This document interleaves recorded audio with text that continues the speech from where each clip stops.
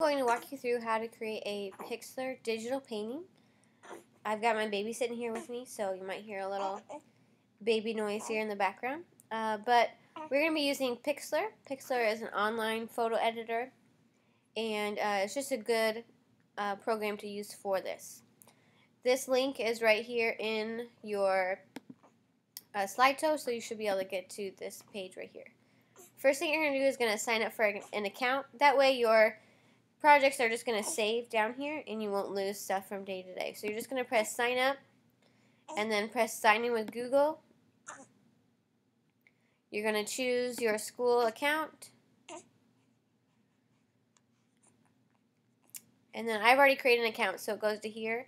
You'll have to just probably click one more thing. It's going to ask you if you want to receive like promotion emails, that kind of stuff. So I would uncheck that just so you don't get spam email from them. So now we're here.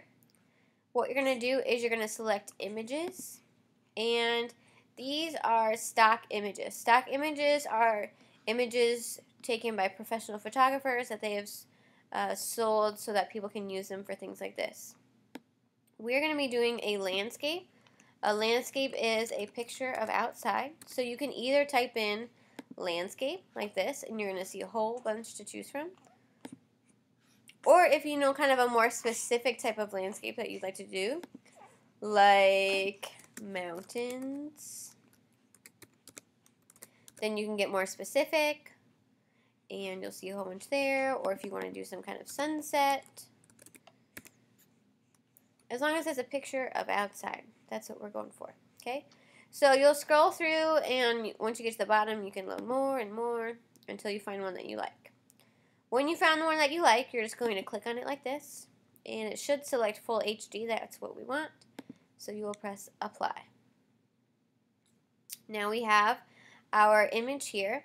This is our layers right here. Right now we have just one layer, and so we're going to add another layer. We're going to add another layer for each kind of section of our painting here because things overlap. So I would say we're going to do one layer for the sky, and then I'm going to do another layer for this area here, and then I would do another area for the ocean.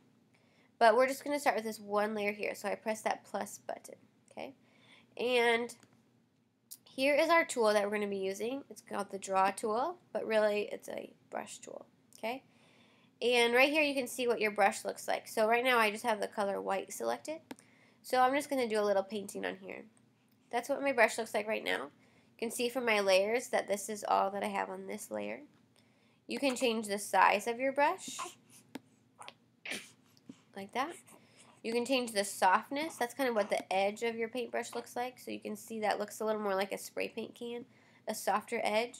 You can have a really hard edge by have it go way down here. You can see how that looks different. You can also change the transparency, how see-through your paint is. We probably won't use that very much right now, but maybe toward the end when you're adding some finishing touches, that might come into play. So I wouldn't put your size much above 100 when you're doing anything. If you have smaller, more detailed areas, you're going to want a smaller brush. If you have bigger areas, obviously make that a little bit bigger. So let's bring this back up here. Alright, if you ever have anything that you want to undo, there's an undo button right here. So I'm just going to undo all this. Alright, here's where you can change your colors, but we probably aren't going to be using any of these normal colors here. So what you're going to be doing is mostly going to be using this eyedropper tool. Okay, so you're just going to click on any color, it doesn't matter, but then you're going to press this eyedropper tool right here. Okay, I'm going to start up here with my sky. Excuse me. When I press this eyedropper tool, you can see that where my cursor is, there's that big circle, and that's what color it is right there. So whatever color I want, I'm going to paint right here. I'm going to click right here. That way now my paintbrush is that color. Okay, so when I start painting on here, you can't really see it because I'm painting with that color. So I'm just holding down my mouse and dragging this around.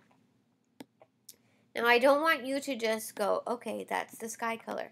I'm going to paint the sky that color. That's not what I'm looking for. I want you to try to find all the different colors in the sky. So you're going to have to keep using your eyedropper tool. Let's bring that way down.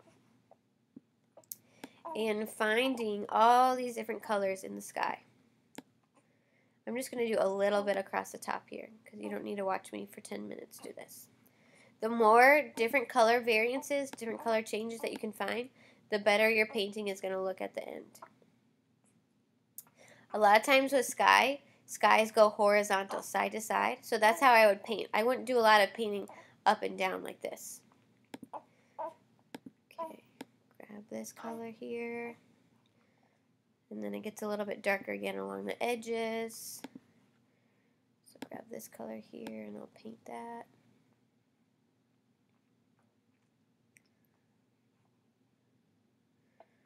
Alright, so I just kind of did a stripe across the top here. Now, it's kind of hard to tell what you've painted and what you haven't. What you're going to do for that, again, look over here at my layers. I've got my photograph layer and now I have my paint layer. I want to take this layer, I want to make this invisible right now, that way I can just see what I've painted. So this little box right here, you click it, then it disappears. Now you can see my painting. Now you can see, oh wow, I thought I painted that whole thing, but I missed a lot of spots. So you'll just go back and I'm going to grab this color again, that way I can fill in these areas right here. And here. Now, I'm going to use another tool in a little bit that's going to make this look a little bit more realistic. So don't worry too much if you're like, oh, that looks kind of blobby. As long as you're showing me some different colors, you're doing what I'm looking for. And we'll just fill in this one right here. Okay. So once you get a good chunk done, we're going to use another tool. We're going to go right here where it says liquefy. And we're going to do this push tool, okay? So that just kind of, it's almost like if you were to take your finger and wet paint and just kind of smush it over. That's what our push tool does.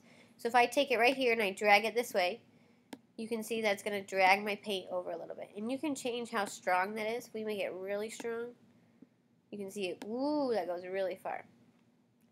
Or you can go a little bit down, maybe a little bit bigger. So we're just going to kind of push this around just to make our edges a little less blobby, a little more realistic. Okay, so I did that, and now what I would do is I would turn my photograph back on, and I would keep moving my way down onto the sky. When you get down here to the sky part, on mine specifically, I'm going to be doing a separate layer of these mountains and that kind of stuff. So if I were to paint right here, I don't need to paint around this mountain. I can paint over this mountain a little bit because my next layer is going to go on top of that and cover that up. Let me show you what it looks like with the sky all done. Here is my example with the sky all done. If I take away my photograph, you can see I've got my sky here. You can see all the different colors that I've used, and then I've used that move tool a lot to kind of smush them back and forth to make it look a little more realistic. Now I told you that we're going to start on the next layer. So what I'm going to do is I'm going to turn my photograph back on, but I'm going to turn this layer off so that I don't see that anymore. I need to add another layer here, empty. This one is on top. If I turn this back on, now if I were to paint like this, that's going to go over that. I don't really want that, but I'm going to turn this off so that I can see where my mountain is. And I'm just going to select one of these colors. That way I can get my eyedropper tool.